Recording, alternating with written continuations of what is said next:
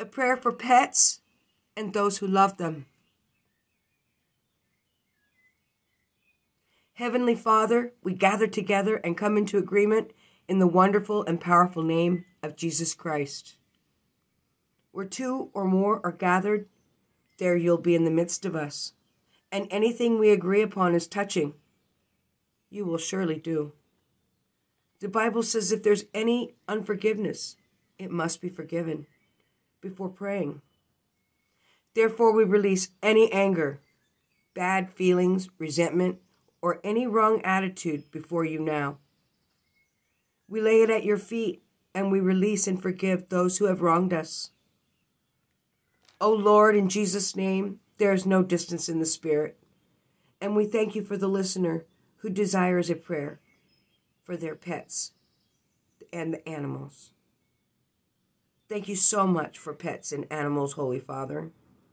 Thank you for the gift that they are to our lives and the life of the listeners. Oh Lord, we should pray for our animals, not only because we love them, but because they are your beloved creatures. God, you make everything on the earth. You made all that we see, including the animals and the listener who holds their pets dear to their heart. We lift up in prayer our pets and animals.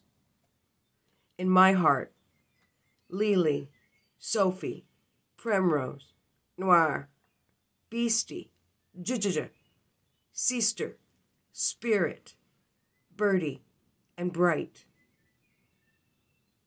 That encompasses 2 dogs, 2 cats, and 5 chickens. The sign of a righteous man is that he takes care of his animals. He looks after them and loves them.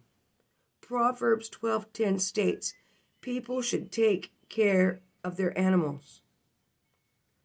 We lift all listener friends and neighbors' pets and animals to you, Lord, as well as all that live below this roof.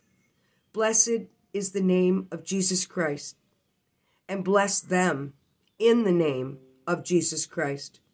We declare with a long and satisfying life, they will live in Jesus' name. We declare that they live a full life and in all things carry out their functions as it was given by Jesus. In Jesus' name, we pray. Glory to the Father, and to the Son, and to the Holy Spirit, forever and ever. Amen. Lord have mercy. Lord have mercy. Lord have mercy.